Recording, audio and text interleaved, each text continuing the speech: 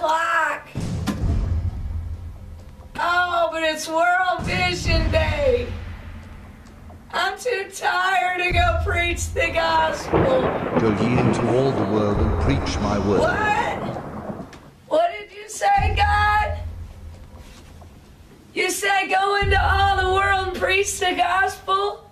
Does that mean you expect me to do it? Yes, my But child. I'm tired, God. Don't make me go. Now is the high time to awaken out of sleep. What? There's not much time. There's not much time left on earth.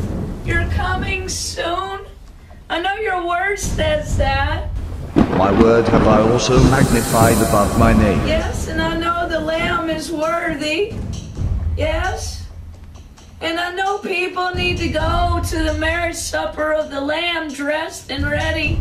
I know that, but I don't want to go. I'm very sleepy. God, pick somebody else. Pick somebody else.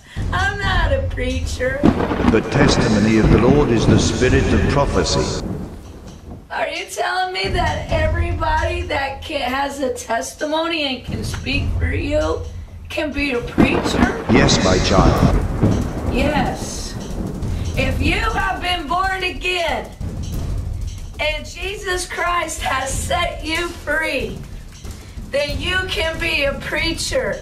It's not, oh no, God's asking me to preach. What a horrible thing to be a preacher. No, it's like one of the greatest things you can do with your time.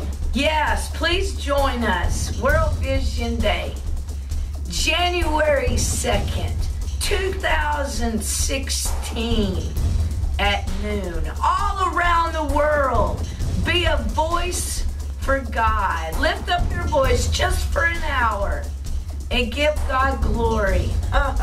World Vision Day, World Vision Day, January 2nd, noon around the world. Enlist in the army of God. Go shine for Jesus. Amen.